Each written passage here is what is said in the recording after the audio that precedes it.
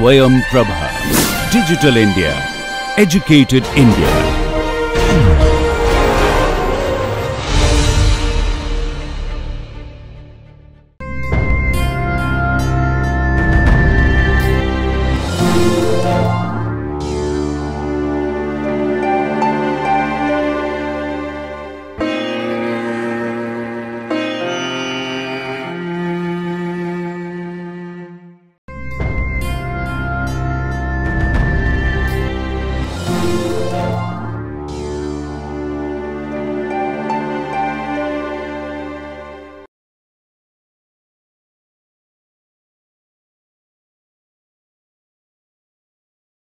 Hi everyone, today we are going to discuss about orthogonality of vectors in an inner product space.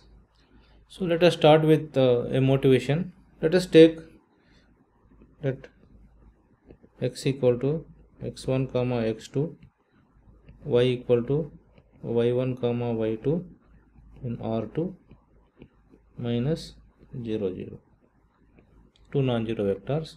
We know that the scalar product of xy or dot product of xy is nothing but x1 y1 plus x2 y2, and that is nothing but Euclidean norm of x2, Euclidean norm of x multiplied by Euclidean norm of y multiplied by cosine theta, where theta is between 0 to 2 pi. We know that if theta equal to pi by 2, this dot product of x with y or inner product of x with y is 0, and we know that when the angle between two vectors is pi by 2, we call them as orthogonal vectors or perpendicular vectors. So this implies x and y are orthogonal.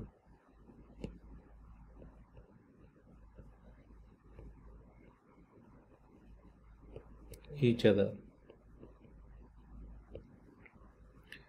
Now, based on this concept, we define orthogonality in an inner product space. Let us take, let X be an inner product space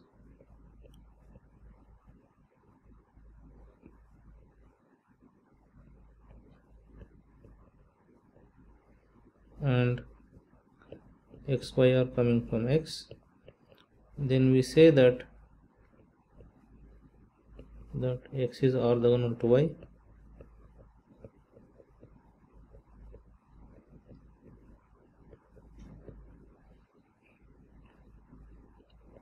If inner product x with y is 0. The notation is the following. We denote this by writing x is orthogonal to y and x is perpendicular to y. Okay. Now what is the advantage of having orthogonal vectors? So immediate observation is that if x is orthogonal to y, then we can look at x plus y norm square. By expanding using the inner product, we can easily show that this is norm x square plus norm y square, because inner product x with y is 0. Now this is exactly the generalization of the Pythagorean property that we learn from the Euclidean geometry. So this is called Pythagorean property.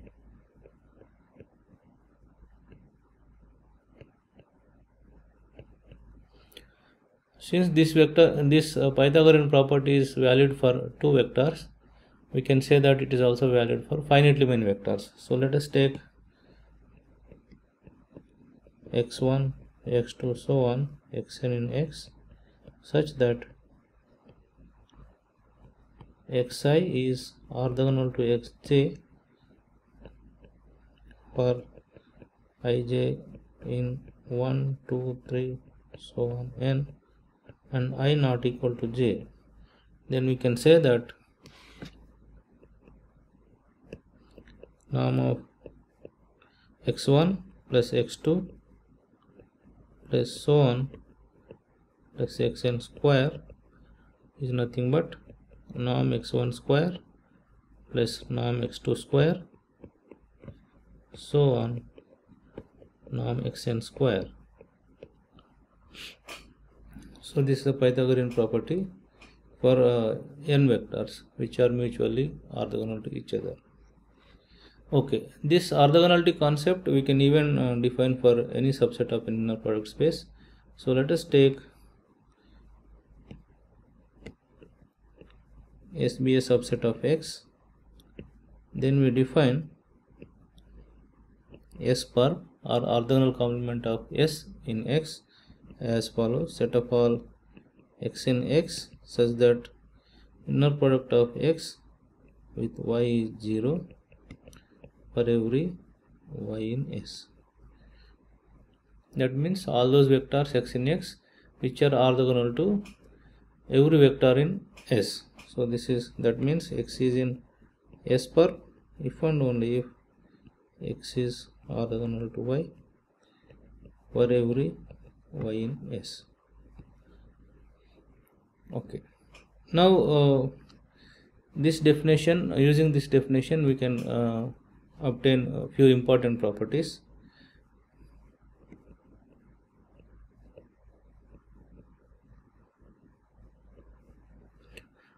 So we started with S to be a subset of X. We don't know whether it's a subspace or not, but we can always show that S perp is always a closed subspace of X.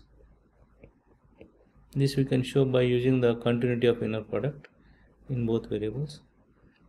The second one is, if you take S perp and this again perp, this is nothing but, this we usually write as double perp, is nothing but span closure of the set S.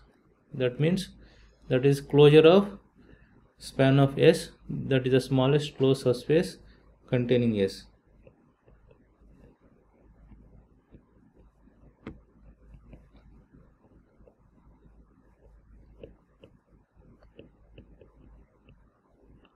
Containing S.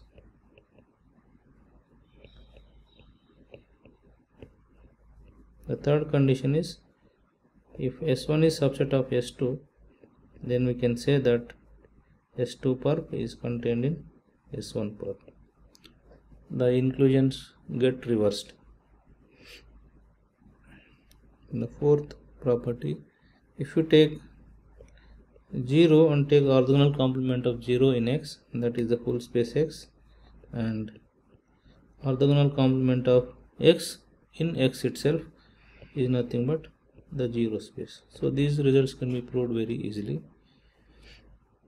Okay, so this is about orthogonal complement of a set in a inner product space. For example, if you look at a simple example, let us take X to be R2 over the field R. Now let us take S as X comma 0 where X is coming from R. This is the X axis. You can show that S perp is nothing but the Y axis. This can be shown very easily. Okay. Okay, next we discuss about orthogonal set and orthonormal set. So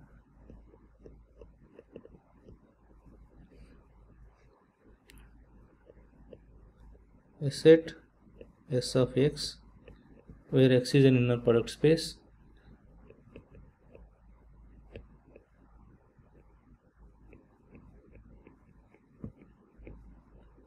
is said to be orthogonal if inner product X with Y is 0 for every xy in S and X not equal to Y. If you take any pair of elements from S which are distinct, they should be mutually orthogonal. We say it to be orthonormal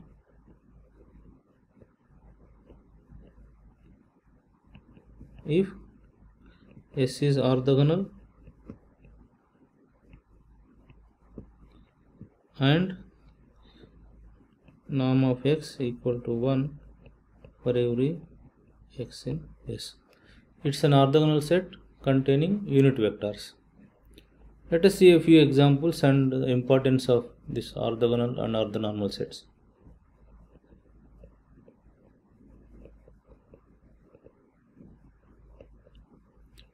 Let us take x to be c power n. Here field is c. We take e1 as 1, 0, 0, so on. e2 as 0, 1, 0, and in general ek, en 0, 0, so on, 1.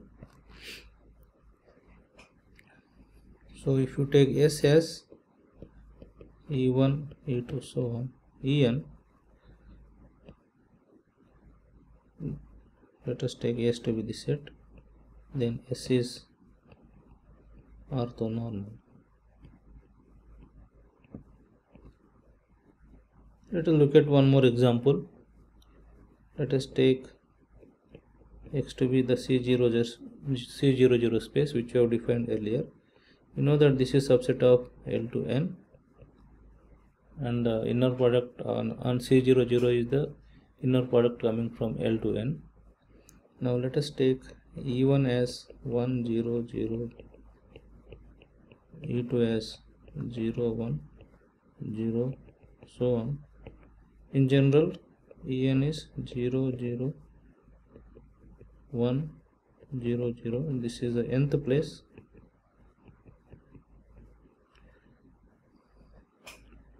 So on. Then we can say that this set E1, E2, E3, so on is an orthonormal set.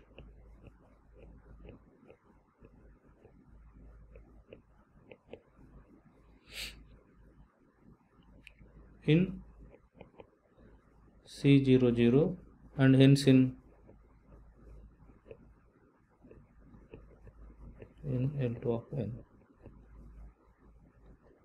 Okay, so here I have taken this to be x.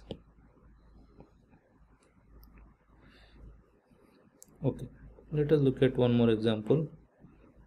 Let us take x to be c of minus pi to pi, a set of all continuous functions defined on the closed interval minus pi comma pi, taking values in c, and f is continuous on minus pi comma pi. For fg in x, we have defined inner product f with g as interval minus pi to pi, f of t, gt bar dt, and we know what is the induced norm also. Now if you look at this set, 1 by root 2 pi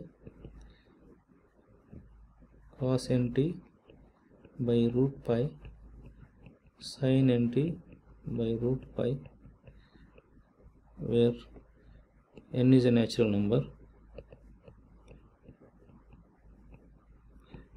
is an orthonormal set.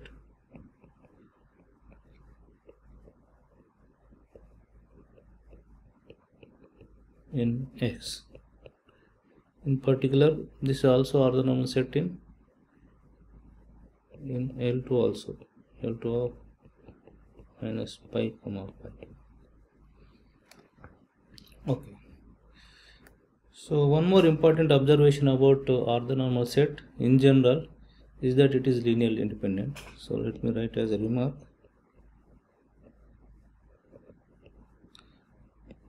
An orthonormal set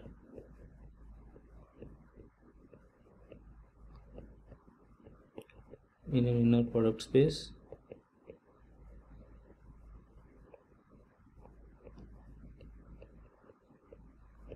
is linearly independent.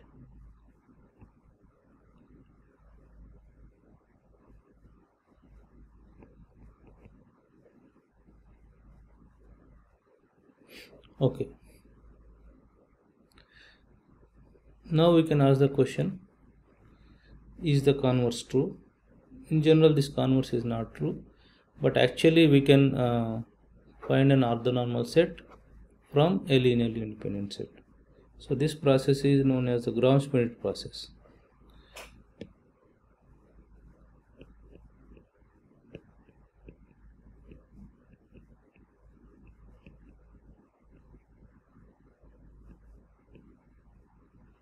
It says that suppose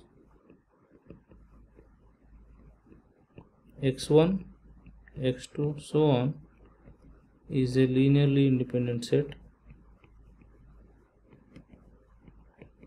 in an inner product space,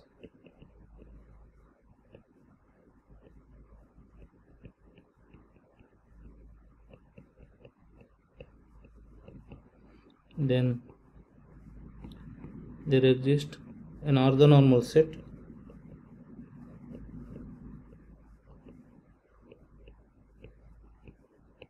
it is called En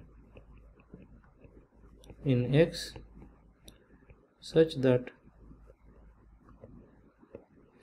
if you take span of x1, x2, so on xn, span of x1, x2, so on xn is span of e1, e2, so on en,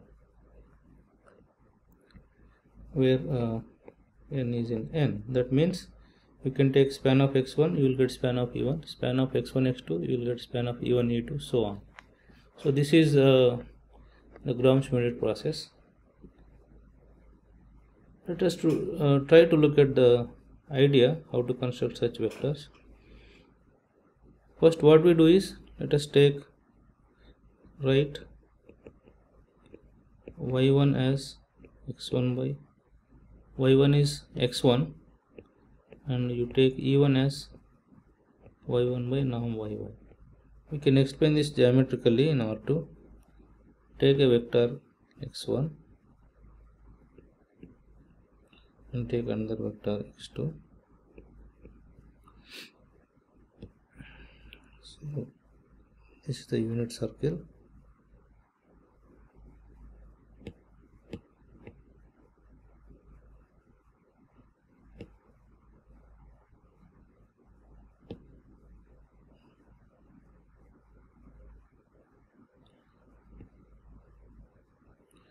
Now normalize this vector x1, that is x1 by norm x1 is the vector e1 here. Now you can extend this vector lambda e1 so that this is orthogonal to x2. So lambda, this vector is lambda e1, so x2 minus lambda e1 is orthogonal to e1. So now using this we can actually find out that if you take y2 as x2 minus x2 e1 inner product multiplied by e1, then you take e2 as y2 by norm y2, so that it becomes a unit vector. So proceeding this way, actually we can write yk as xk minus summation j equal to 1 to k minus 1 inner product with xk ej and ek as yk divided by norm yk, so that it becomes a unit vector. Now if you look at from the beginning, that span of y1, span of x1 is e1, span of e1, span of x1 x2 equal to span of e1 v2. So in this way we can actually get the result that we want. So this is the way we can construct orthonormal set from a linearly independent set. Okay, now let us look at some more important properties of orthonormal sets. Let us take x1, x2, so on be an orthonormal set in an inner product space x with this inner product and take x from x. Then if you look at x minus summation j equal to 1 to n inner product x xj multiplied by xj norm square. If you compute this one, you will get norm x square minus summation j equal to 1 to n modulus of inner product x with xj square. We know that this is always positive, so from this we can conclude that summation j equal to 1 to n modulus of inner product x with xj square is less than or equal to norm x square. Okay, now this is for any n.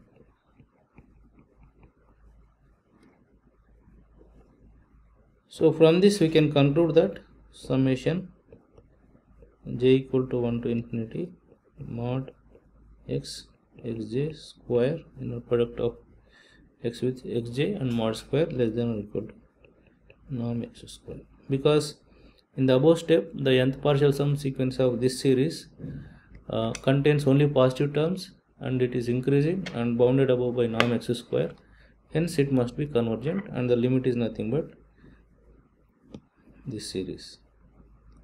Okay, this inequality is well known as the Bessel's inequality.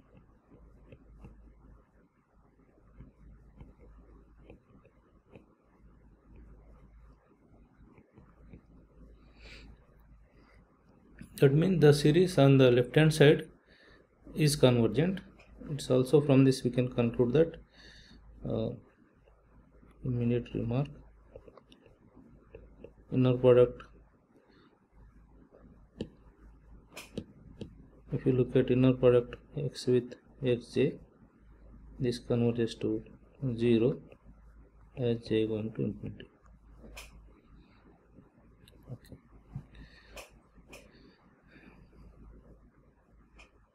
There is another way of expressing the Bessel's inequality using a family of vectors. Instead of taking countable vectors, we can take uncountable also. Let us look at that part. Let x alpha is in some index set I be a family of vectors in an inner product x with this inner product. Then we say that this family is summable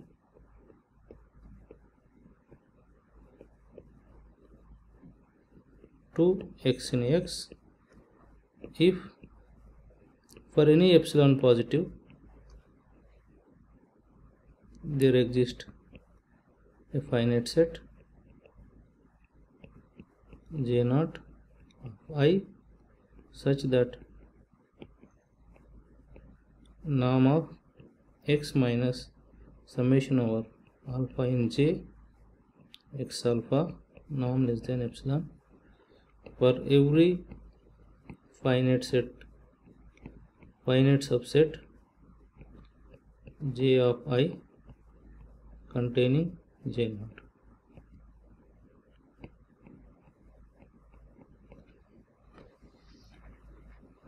If you take the index set I to be the set of all natural numbers, so this is exactly the convergence of the series to the element x. So this is a generalization of series convergence. Now using this we can actually show that Bessel's inequality is true even if you replace countable family by arbitrary family of orthonormal sets, orthonormal vectors. Let x alpha be a family of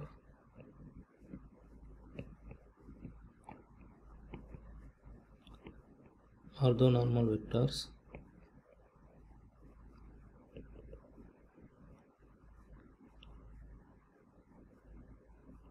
in an inner product space.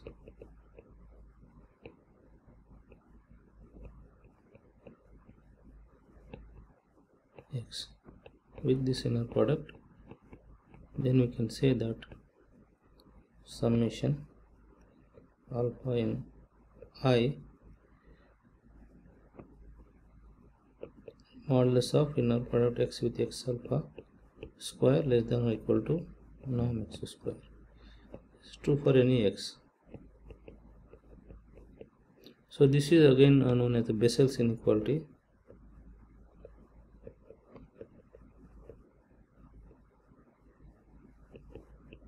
This can be proved using the earlier result and the definition of summability of family of vectors. Okay.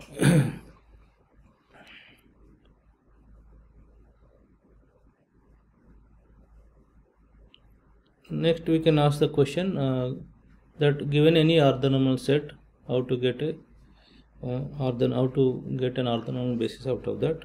So before that, let us discuss what is an orthonormal basis.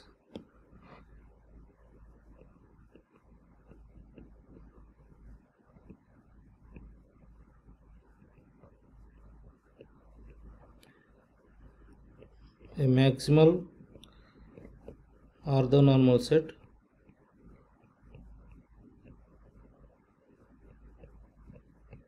in a Hilbert space is called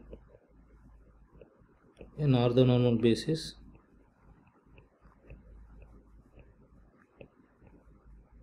for the Hilbert space.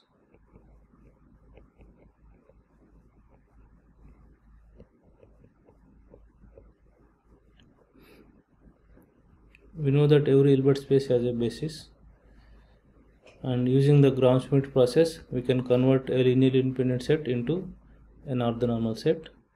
Now using the Jones lemma we can get that every Hilbert space has a orthonormal basis. So every Hilbert space has an orthonormal basis.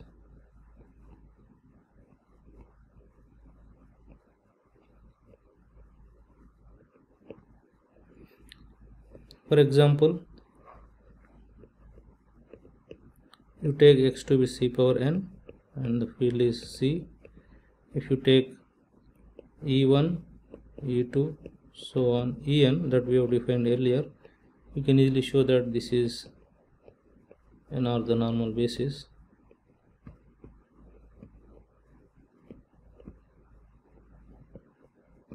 For c power n or for x.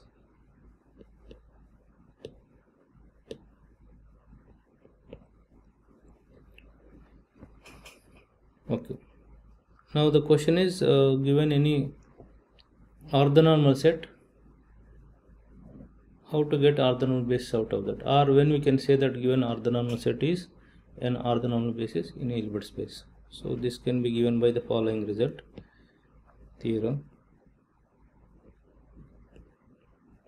So we will not prove this theorem, but this is very significant in the sense that we can actually give equivalent conditions for an orthonormal set to be an orthonormal basis.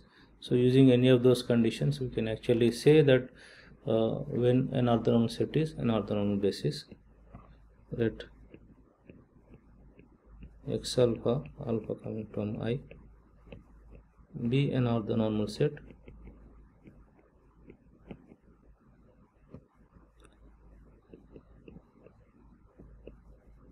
Hilbert space H, then the following are equivalent.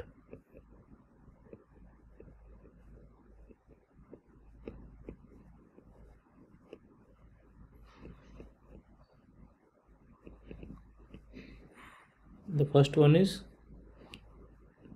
x alpha is an orthonormal basis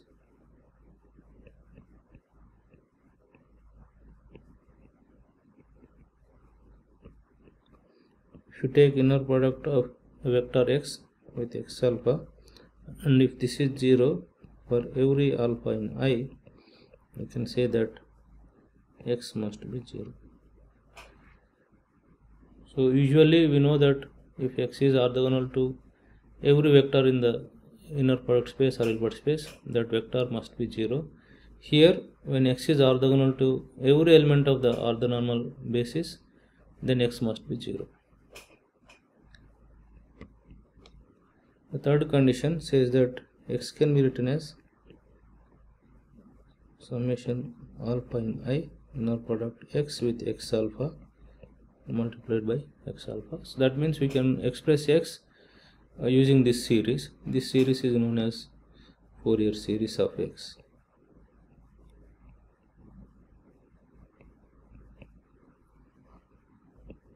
The fourth equivalent condition is by looking at the norm of X.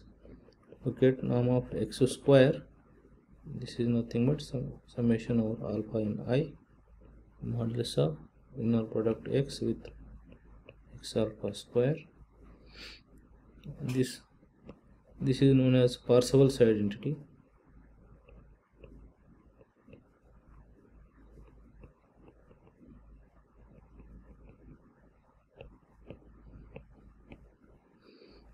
And the last one is, if Y is another element of H, then we can say that inner product X with Y can be written as summation over alpha in I inner product X with X alpha multiplied by inner product Y with X alpha bar. Again, here the meaning of series is as explained in the earlier discussion, that the summability of a family of elements. So this is the same meaning here, but actually using the Bessel's inequality, we can actually show that as a consequence of Bessel's inequality, we can show that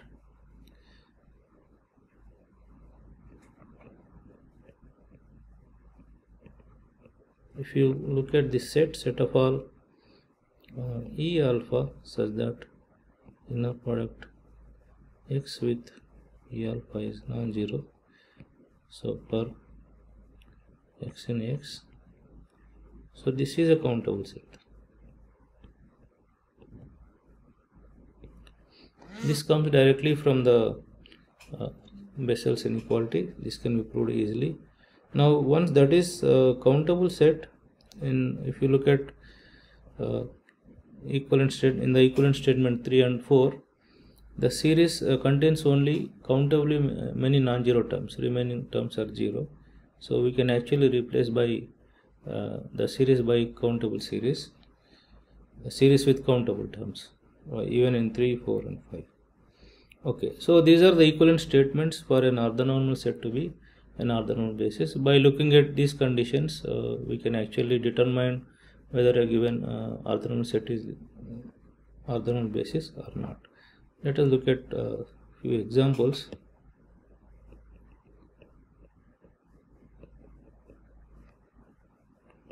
We can show that if you define En at M, or we can define like earlier, En equal to 0, 0, 1 in the nth place, remaining 0.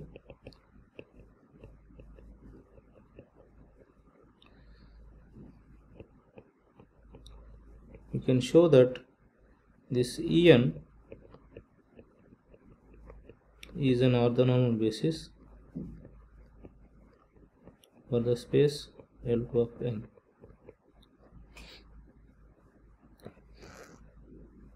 Similarly, we can show that whatever the orthonormal set we have given for C of minus pi to pi, we can show that this set is orthonormal basis for L2 of minus pi to pi. So these are a few important properties of orthonormal sets and orthonormal basis.